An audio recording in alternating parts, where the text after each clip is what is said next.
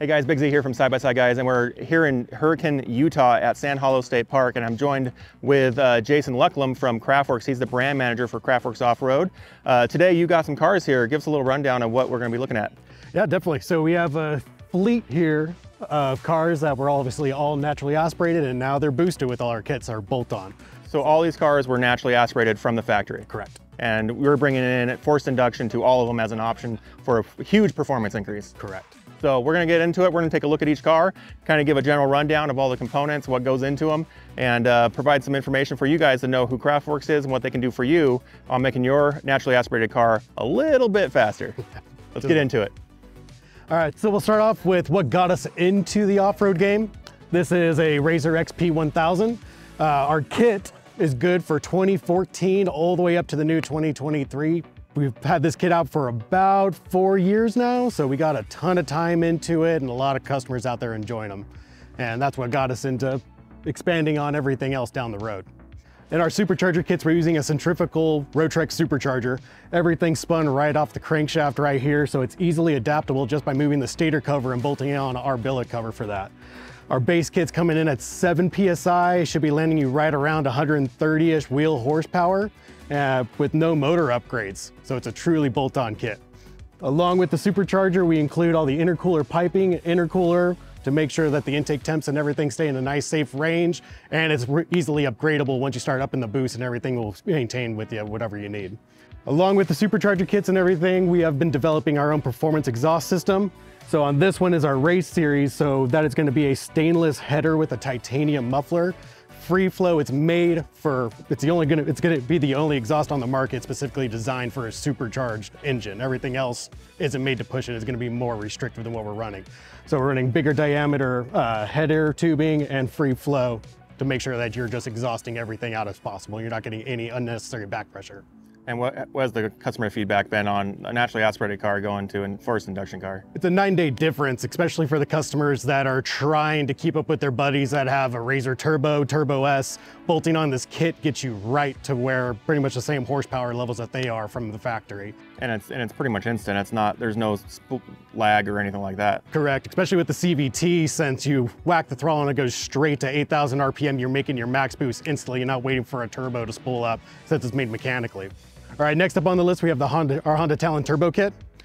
We put in many hours in this thing, tested many different designs and turbos and everything. And currently we are landing on this nice Garrett GT25. It's kind of a little custom turbo that we have for it that spools up really quickly and has a lot of headroom for guys that want to turn it up in the future. You can see here we got our Garrett Turbo, and along with that, we made the most robust heavy-duty header turbo manifold that you're gonna find out on the market for this Honda Talon. No issues with this. It's made to hold up to everything that we've been able to throw at it. We got guys back east that are bouncing them off of rocks, cliffs, no issues. So this turbo right here, like I said, has plenty of headroom for the guys that are looking to upgrade, and we are working on that for you. So that way you can have a plug and play, upgraded fuel system and everything to get this up to the next level where you want it to be. Along with that, we are making a performance exhaust for this one as well. It's going to be the only one out in the market specifically designed for a turbo Talon. So with the additional power, does that change anything with gearing? Do you need to make any compensations there? In the tuning and everything, that's all done through the DCT. So they'll be adjusting shift points and everything for you for the added power and making sure that it shifts nice and smooth. So if we're going to be coming out with a Gen 2 kit, listening to our customers, they wanted to get a little more bed space in here. Our old original Gen 1 kit had a junction plate right here for the intercooler piping, so it did take up a little bit of bed space. So we made a new cleaner option for the Gen 2 stuff coming out. And our Gen 1 customers, we will be selling an update as well. So if you are looking to clean that up, we'll have something ready for you. Next up, we got the Yamaha YXZ.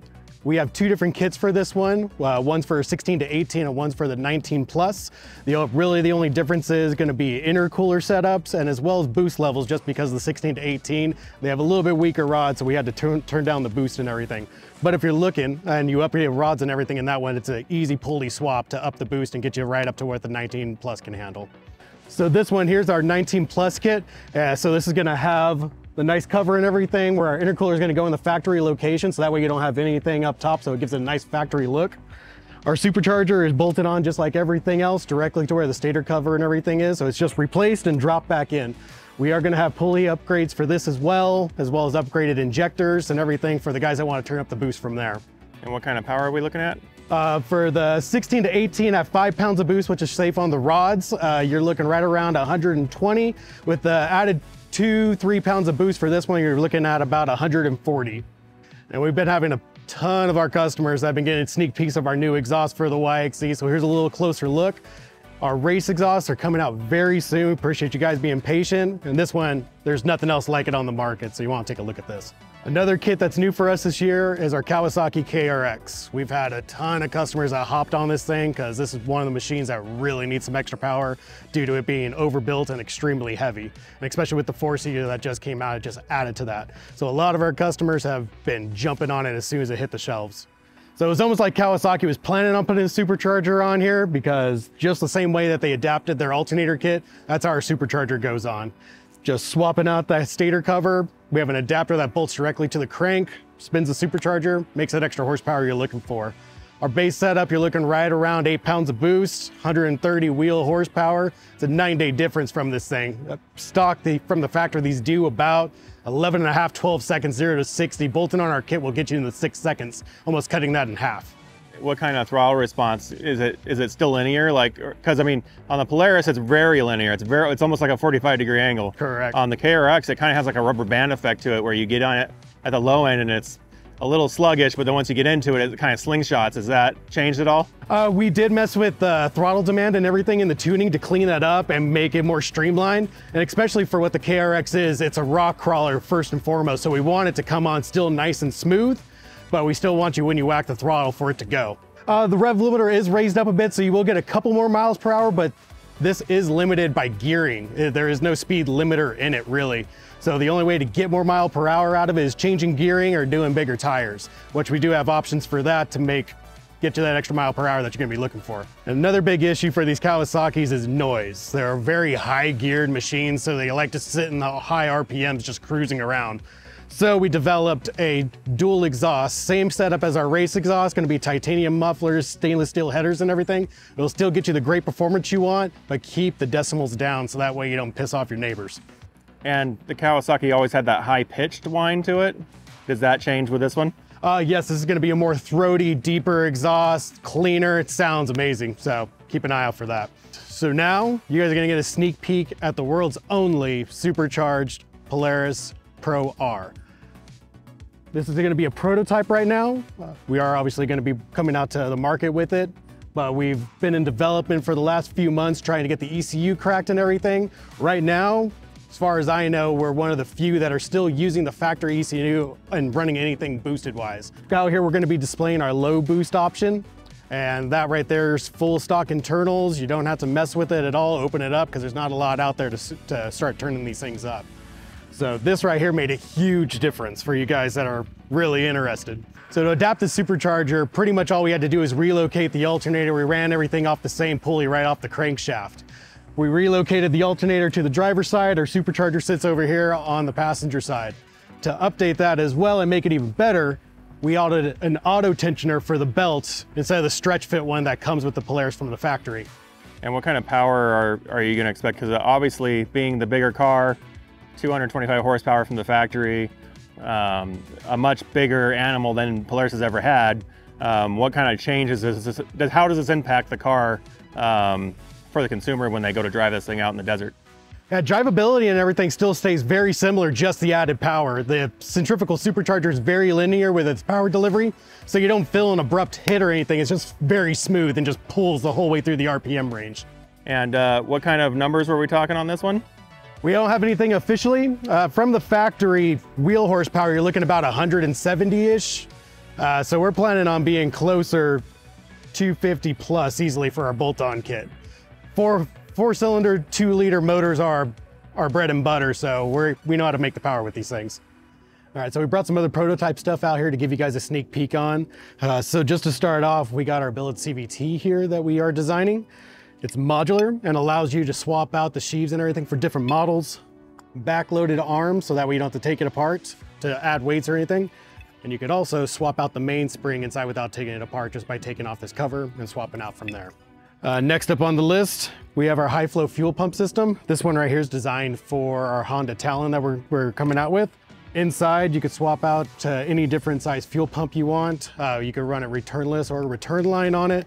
And also we have a scavenging system in here to make sure that you never run out of fuel once you start getting low or at any extreme angles. So make sure it's always feeding the pump. And that'll be compatible with all the models? All the models will make a drop-in, plug and play and everything for you guys, but it'll be a very similar setup for all the rest of the vehicles. Finally, we got these right here for you guys that are running cabin closures or a back window. You want to keep it all sealed up. We're coming out with a bolt-on fan kit for you guys. So that way it comes with all the hardware you need just to adapt it. Plus for our new intercoolers that we're going to be coming out with the Gen 2, there will already be bungs welded onto it. So you don't even need these. You can just buy this and it'll be a direct bolt-on without having to put any extra clamps or anything on it. But this will take care of the Gen 1 customers. And that ties into the stock computer for cooling, temp sensing, and all that? Correct, yeah. So we could have them kick on whenever. You could have them ran to a switch. So just depending on what the ECU and everything's compatible for. Some of them already have pinouts for intercooler fans and stuff like that. So you can't have that kicked on in the ECU. So you guys have some new suspension stuff coming out too? We do. We're going to be coming out with full bolt-on spring kits for all the models that you saw here today. They're really nice, high quality steel and everything that we use for these springs. We also, by using very high quality, we're able to make the springs very much lighter than what the factory stuff is. Most of them weigh about 3 pounds lighter per spring. So it's a big difference just from swapping that out and getting rid of some weight on your vehicle. And then are you gonna have like different weight kits for cars that are built up a little heavier than other cars? We will, but the base kit and everything that we'll be coming out with first is just going to be like a nice performance kit that should work well across all platforms and weight differences that you got on your vehicles. And you'll have sizes from XP1000 Walker Evan all the way up to like the Kawasaki oversized spring? Correct. All right, so we've been looking at a lot of cars. You brought up pretty much everything naturally aspirated in our industry. We have the 1000 all the way up to the Pro R with a 2-liter. A lot of cool stuff happening, a lot of cool progression in our industry with performance and technology. You guys have really been pushing hard into like the ECUs and things like that where people have been traditionally struggling a little bit. Kind of give us a little bit of a rundown on where you guys come from and why that makes an impact for you guys tuning these cars. So our main company, we've been around for about 27 years, obviously with the focus in the tuner industry for like Hondas and everything like that. We've been in drag racing, muscle cars, we've been touching pretty much everything in each segment between suspension, throttle bodies, injectors, and obviously forced induction kits. All right, so you said a lot of these kits we can go online right now and order. Where can we find these parts, pricing, availability, and all that? You can go directly to our website, which is KraftWerksUSA.com, and of course we do have a ton of vendors that are out there online that you can shop around on. So feel free, just look. If you just Google our name, it should pop right up. And what kind of time frame are we looking on getting the Pro R? That's the hot new car everybody's building up now. What kind of timeline are we looking on those parts? It is the hot new thing and everybody's got to have it now. Right now it is in the prototype stage, but we are pushing to get it done as quick as possible. We're hoping probably looking around Q2 of next year, we'll be able to release it and have everything good to go. So we're going to be pushing though.